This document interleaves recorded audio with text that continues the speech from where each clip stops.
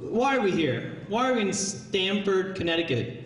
Here for family, visiting old friends, just vacationing. But the lady said it, Auntie. I don't know if you're Auntie, but it's the reason is marriage, right? It's for that, right there.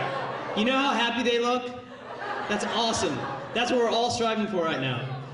And the thing is, that's the ultimate goal of coming to this convention. One of them, of the many. And a lot of people wish that that would happen for them, you know, and it's a matter of perspective. So a lot of the parents with youth here would want their kids to marry a Rajput, and vice versa. We won't mind marrying inside our own caste, if nothing else, to get our parents off our back.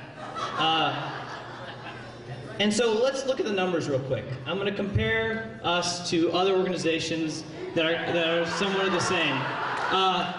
The success rate at Ghana, which is the one on the right, 4.2%. That's Gujarati Association of North America. Now, 4.2%, they're Gujaratis. I guess they just marry more. They have better numbers. MAM is Marathi Association of Minnesota. They're beating us out, 3.1%. Dana, the Telugu people, have 2.1%. We are barely beating out the KKK. And we happen to be a legal organization, unlike the KKK. So that's why we should explore this topic a little further. I'm going to be talking about, to kind of define the problem, I'm going to categorize the parents in certain ways, and I'm going to categorize the youth, and then I'm going to describe some of the constructs I use to categorize the people, and then I'm going to present some personal solutions, and then we can talk about it. I'm down. So the categorization of the parents, there's three major groups. There's the people who care, and by care I mean meddle and interfere in your life. And they comprise of about 85%. So of all the parents here, about 85% are more or less meddling and interfering. And why? They are doing it for the sake of love. Maybe they just love you and they want the best for you. Boredom, their lives are so boring that they have nothing else to fixate on yours. And then the cultural and social pressures, which is essentially what will Auntie say if you marry a black person? And there's nothing wrong with marrying a black person, but what will they say? It's a social pressure that we've kind of made up in our head. The second part is the second group is those who don't care.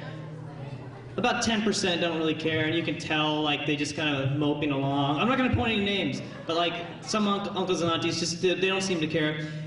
Not necessarily a bad thing, because they do it out of love and respect, maybe.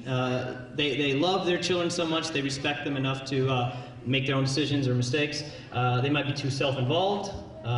Once again, no names. And then the new age people who think that, you know, kids can find their own mate and they don't need to help with that. And then there's a hybrid group that comprises of about 5%.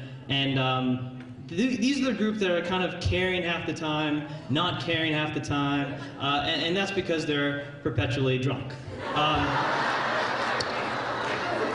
So that's the parents. We're going to move on to the youth. The youth, ironically, breaks up into the same three categories. There's the care. The people who care, they desire marriage, they're here to marry, and yet they're still single. And there's about 60%-ish. And why are they still single? I mean, that's a big problem. Why are the people who want to get married still single? And that's baffling to a lot of people. It's something I call the Chewbacca factor. I'll define in a second. There's high standards. I'll describe that also. And age, and that's part of the high standards thing. The second group is the don't care. They're about 30% of the kids here. I mean, I've talked to them. They don't care. They're just here to party. And that's perfectly fine too. They could be jaded, they could be elitist, they could be content and lazy with it. You know, everything is fine. They could be too mature, they could be too young. They could be focused on their career, which is respectable. They may not just be ready to marry, they might not be ready to move on to the next level. And then, of course, the hybrid, a little bit more, is 5% of the adults, 10%, and they're also perpetually drunk. Here's the Chewbacca factor. All right. So these are for the youth who cares, right? They want to get married, and yet they have some kind of physical ailment that's preventable. That's the major thing, preventable, right? Excessive body hair, I'm not trying to make fun of anyone. Facial hair, acne, bacne, obesity, dandruff, halitosis, body odor. These are all things that are totally preventable. There's whole industries out there that the companies focus, like their selling point is to stop this stuff. So why don't you buy it, right? And for example, head and shoulders. You got dandruff?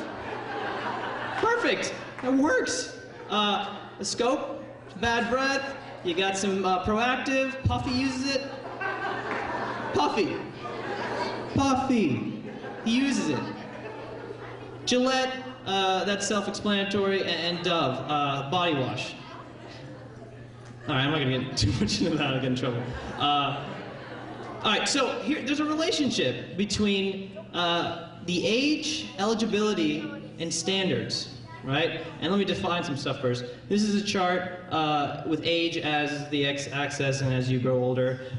Eligibility is the dark line, which is how the community views you, how eligible you are, how many people want to maybe marry you. And then the standards is how you view yourself. Are you better than everyone? Are you less better than everyone? And it changes with time. So you can see the eligibility shoots up around the teens, so the standards a little lag behind. The interesting thing here is when the two lines cross, that's when the magic happens, right? Your eligibility matches up with your standards, and thus you are married. So most men get married around 31, 32, 33, and that's for this reason, that the lines cross. However, for women, the problem is the lines never meet, right? So the line for eligibility is about the same. It starts around the early teen years and it shoots up around 28, 29. There's a drastic drop in eligibility just because our culture has created this idea that if you're older, then you can get the younger ones, or maybe the guys think that. But that happens. And the standards, of course, they are inflated the whole life. They never meet. You see the problem? This is right there. And so what's the solution? Or let's delve more deeper. Why are women having this problem? I would say there's a disconnection with reality, right? There's fantasy land on one hand, where they think they watch Bollywood movies and they think they belong with the hero. Shah Rukh Khan. He's a hero. He looks good. You know what? You know what reality is, though? That guy. That guy's reality, and there's nothing wrong with that guy. He's a perfectly normal guy. I Googled him, Google imaged him, and no one here, hopefully not. That'd be weird. But that guy's there, and if you want to bring that factor of standards down, then you need to get into reality, which is that guy. All right. What are the solutions, right? I thought of 4. They break down into economic solutions, cultural solution, and one logical one. Economic solution 1 is strategically increase the pool of options. So the problem, as I just mentioned, is a lot of the kids, they all think they're friends with each other, or they are friends with each other, so you're not going to date your sister because that's what we become, a big family. So we need to increase the people. I went on Shelly.com just a few days ago. I typed in Rajput or Kashriya or whatever it was, and Kashriya, sorry, Kashriya. And I went online and I found that guy. All right? That's reality. Reality, all right? And let me read you his bio. It's not a bad thing. His handle is sbishwash_1978. Perfectly normal. He's a, quote, very caring, honest, practical-minded guy with broad-minded outlook towards life. That's great. IT professional, also great. He likes gardening, landscaping, playing musical instruments, and DIY projects, which I had to find out, that's do-it-yourself projects. This guy is awesome, right? Why is he not here? We should be flying him and paying for his airfare because he wants to get married. He's on Shelly.com. And these are Rajputs. He's somewhere in the world walking around, not here. that needs to be pointed out. If more people like this come, we can get the marriages up in better numbers. The second one is you kind of incentivize the people. It's an economic problem. You let the families, you give them certain incentives, and a few examples are Rana. You give them Rana life membership for free if your daughter or son marries within the Rana people. So two families you'll give them like free hotel and like a free car rental, or just give them incentives. Or you can give them a Best Buy gift certificate, because who doesn't like those? Those are awesome, right? Or this is more for the traditional, for the daddies out there, a lifetime supply of entrepreneur. Yeah, that's delicious. Entrepreneur, it's delicious. Long-term solution. All right. This is more of a much long-term. Increase the traditional arranged marriages. So what does that mean by that? I'm talking about at birth. And imagine how much fun this place would be if everyone was married. All the kids, even the young ones, just running around with their wives. It'd be great. Right? It'd be fun. Boom.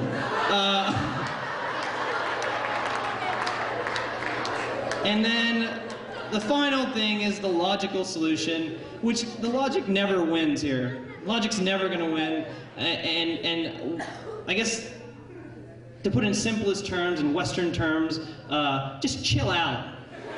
Just relax. And this is more for the parents, actually for the kids too. Just relax. Just don't think about it. Just let it happen. All right. Questions? All right. Thank you. No questions. No questions at all.